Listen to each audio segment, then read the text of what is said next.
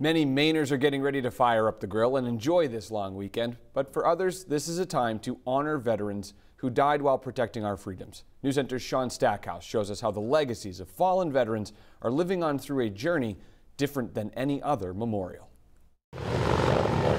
Every rider carrying a different name in their heart.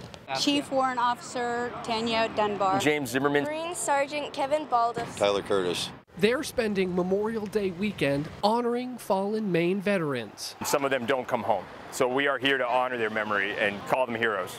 It's all part of the Summit Project, a Maine-based nonprofit that remembers fallen veterans by carrying stones engraved with the heroes' names in treks through Maine and beyond. You can never forget the fallen heroes.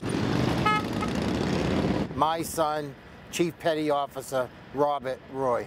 For Don Rivard, this weekend has a special meaning.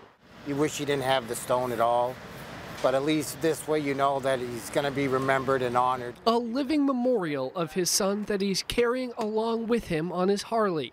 This weekend marks the 6th annual Tribute Trek Family Weekend. This horde of bikers is traveling from Portland to Baxter State Park, where nearly 50 hikers will be carrying the stones in hand to keep their legacies alive. It's what Memorial Day is all about. You can never forget. Hundreds of volunteers creating new memories with a memorial unlike most. It's a reflection of the patriotism, really, that we have as the citizens of the state. And these Mainers found the perfect weekend to remember. The sun is shining, the angels are flying, it's amazing. Sean Stackhouse, News Center, Maine.